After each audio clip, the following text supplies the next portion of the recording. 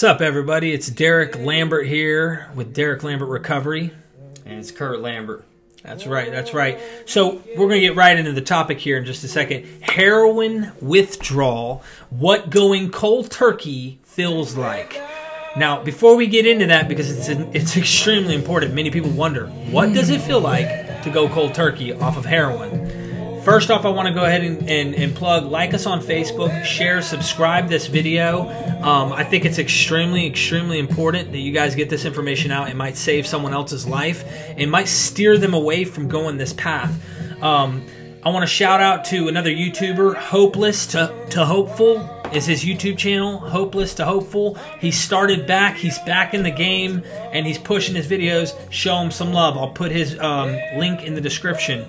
Discord. Guys, we want to be able to have a community where at all times, every day, at any hour, you can communicate with other addicts that are in this group or in this following. It's going to be in Discord, and it's the app Discord. Download it on your phone, have it on your computer. It'll be down in the description to the link to our group so that we can be in communication. You are not alone. You are not alone in this at all. No. And there's a community out there, and it's something special about it. It saves lives, and it can help. Yes. So tune in, guys, and listen, man. It might save your own life, if not a loved one who's struggling with addiction. True. It's life and death for people like us. Like to call us extremists. So let's get into it, man. Straight into it. Heroin feels fantastic when you do it. Okay, let's go ahead and be honest. And that's another topic for another video on how amazing it makes you feel and why we would continue to pursue that dragon. Now, when we get into the topic of what it feels like to withdraw off of heroin, that's a different animal. Okay, you go way up here to below the low when you get off of heroin. Okay, so heroin, when it leaves the body and it begins to leave after you've been on it, bro, you just recently have had this experience. Tell them what you experienced. Man, I wanted to die. And especially, I guess, what it did to me, the negativity and everything that was negative going on with me in my life, it was tenfold. And it was so easy to dwell and focus on that, and I have a hard time. All I can think about is obsessively thinking about how I feel and how bad I feel, and it was all I could think about. You know, the restless, the irritableness, the discontent, the no sleep. Go into that, because I think it's important they understand the pain. Like, what happens physically to you that makes you... It was weird, man. I would have moments, dude, I was shaking. I couldn't sit still, twitching. I couldn't sleep. I would toss. I would be tossing and turning, kicking with that restless leg so bad that where it literally seemed like I was fully awake, tossing and turning, hadn't slept in 6 days, but maybe an hour, and all of a sudden I come to and I wake up. And it was maybe an hour sleep, sometimes at first 10 minutes, and every time when I woke up, it was like I got my ass kicked. Like I've been hit by a car. Literally. So did you get hot flashes, like sweat, and then you're too hot and you're too cold? My hands and my feet were cold. I was freezing but sweating. I felt like little needles, bro, poking my body. I could feel my body wanting to sweat at times, and it wouldn't. And it felt like little needles poking me everywhere. At night, my hands and my feet were clammy. I promise you, I was so bad. My hands swelled up at night, and my feet, and they only would sweat out of my hands and my feet, bro. Yeah. It was so intense, and literally, it sucked because I was incarcerated, and you don't like being told. You know, I always say this, no one can talk enough or shut the hell up enough to please you. I was so miserable. There's nothing at all that you enjoy. Nothing. So you are going to be miserable. It is going to be severe suffering. It's probably going to be the worst experience you've ever had. I'd rather have my wisdom teeth pulled out 3 times in a row than having to go through a serious hardcore heroin withdrawal. Literally. That's pretty brutal. Yeah. I had to be put to sleep to get my wisdom teeth pulled out. So, look, my experience when I got off of it was similar. Like, you start getting clammy. You start feeling like, oh, my armpits are sweating on their own. I'm not happy. I'm not feeling good. Long story short, I had a fever that started kicking in. I had a big headache. I was taking a bath because I was cold. I'd get in the bathtub to warm up, but then even the hot tub was cold. So you're like, oh, well, you get out of the tub because now you're getting cold. I was crawling to the bed. I'd get in the tub, and the first time that I'd get in it, and I'd be in it for 5 minutes, and then I was over it. So I'd get out, and the second I laid in the bed, I'd jump right back up. Had to get back in that tub, and I got sick and tired of the tub. I've laid on the bathroom floor. I've put 2 little chairs together and laid in a ball on the chairs. Literally, I put my face by the toilet because the tile was cool and I would hot, and the sound of running water helped. And then it sucked, and then it didn't do nothing. And oh man, it's difficult to put in words. I felt like spiders were crawling under my skin. Your skin tightens. You just feel like twitchy. You're like, ugh. My skin tightened, and I would get goosebumps, but my hair, it would be so intense goosebumps, my hair turned into a puffball.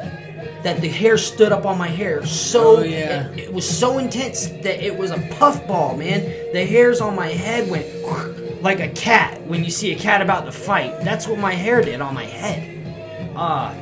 See, I didn't get the what everybody talks about where they had to use the restroom like non-stop. I didn't get that. I probably got that later and didn't realize it, but I didn't get that.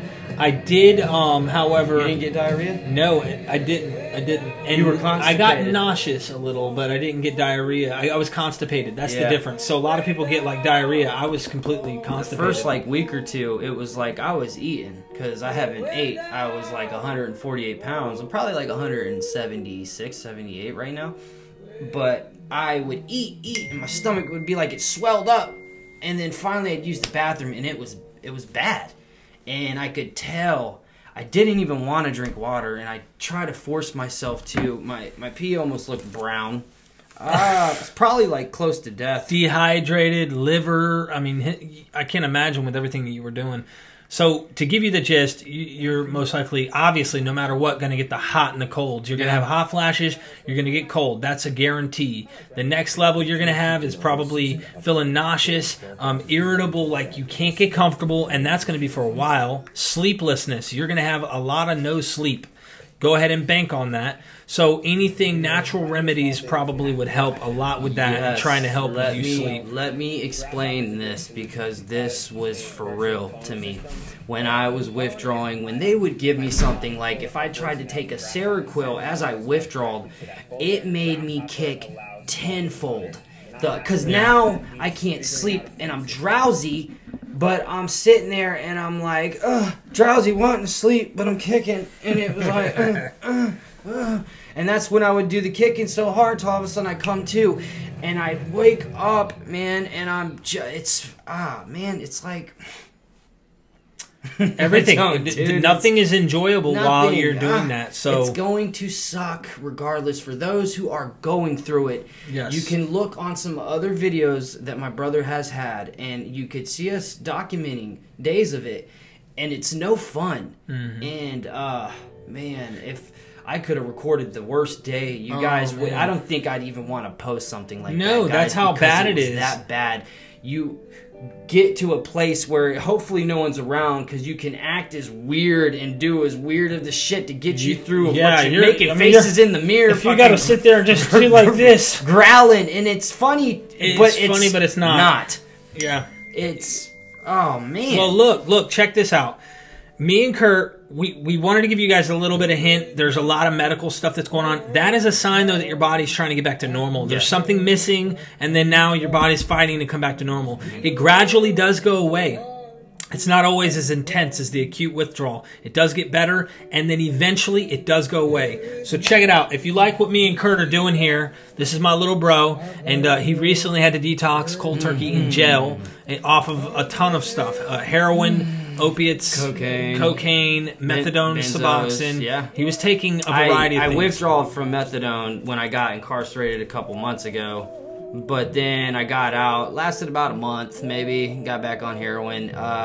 then was taking Suboxone probably that last week before I went to jail, but I was taking a lot of Suboxone, and what I did is I threw myself into precipitated withdrawals. That's for another video though, guys. Yeah. That is something, ugh. That's instant pain, instant withdrawal, But, and you don't want to do that. You'd rather gradual, trust I'll tell me. you, yeah, the Suboxone, it did not help at all. And I don't know, some people say their heroin withdrawals last like a week and they're over it. Man, for me, dude, it's a good month, guys. Yeah. And that's the God's honest truth. It took a good month.